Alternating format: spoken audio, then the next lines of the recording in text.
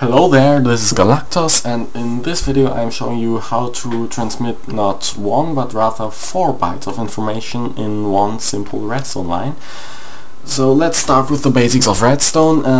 If you look at this line, you will notice that at the start, or where it's powered, it's a bright orange, and it gets darker and more reddish until finally here it's completely dark red and doesn't sparkle anymore.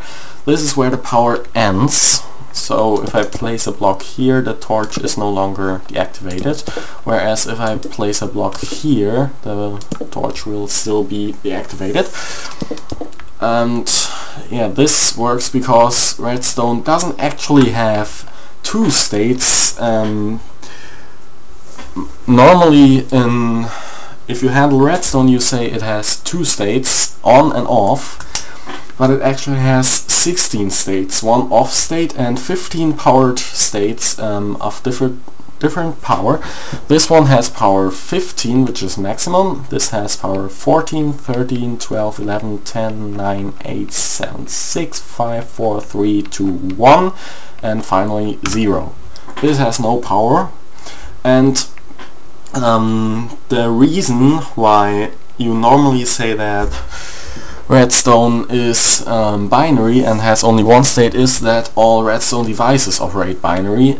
A redstone repeater will not care which power it gets. It will always output full power 15, and torches and any other redstone device that handles redstone input, such as pistons and node blocks, they all operate as if redstone were binary. The only redstone device, if you will, that doesn't operate binary is redstone wire itself. You see, if a wire is powered by another wire, it will adapt this wire's state and subtract it by 1. So if this one has 14, power 14, this block here will have power 13.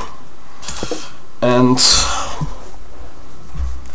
yeah, so it's kind of hard to work with 4-bit redstone because of the fact that if you use a repeater, the information is lost. But you can transmit a signal. Yeah, all the 4 bytes of the signal that the redstone wire carries, you can transmit this information, and you can compute it and use it for some things.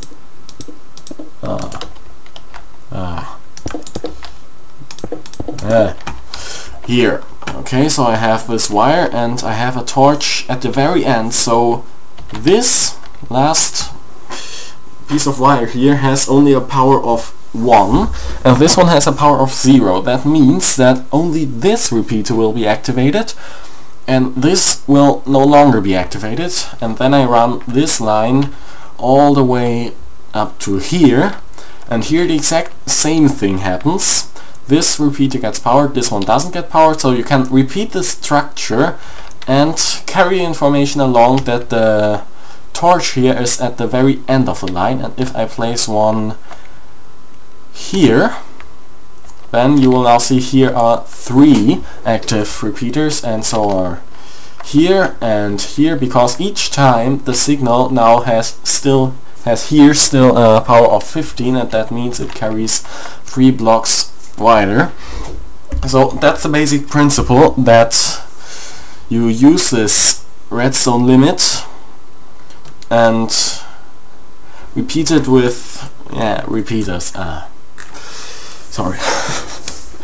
And that's about the main thing, but now the downside of this is I can remove the back torch and you will not see any difference.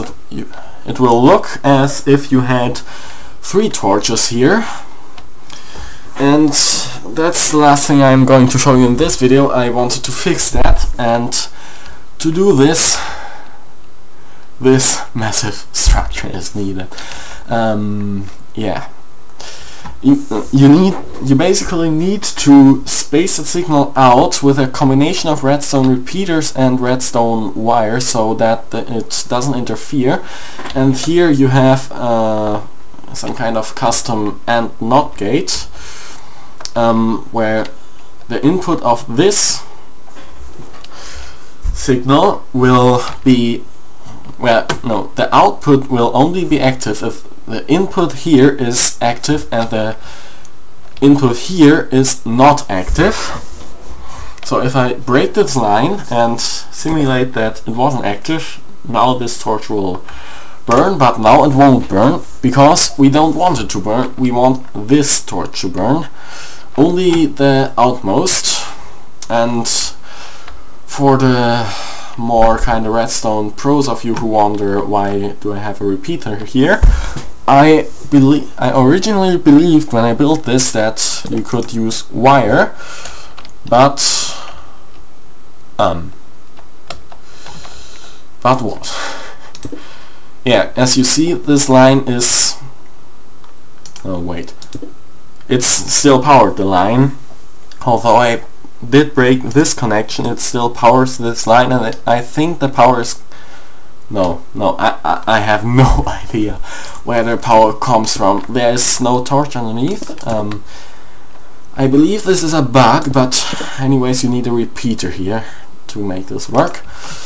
And yeah, that's basically it. I can place a torch at the very beginning of the line and have all of them line up.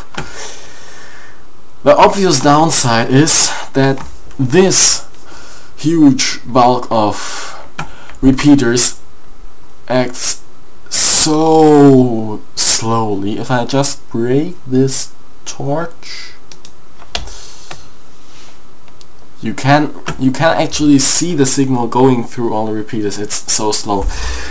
Yeah, I guess there's no real use for this, but it's more like a proof of concept that you can actually transmit not 1 but 4 bytes of information, or 16 instead of 2 states, with a kinda simple line of redstone. The problem starts if you want to compute the signal, but yeah, that's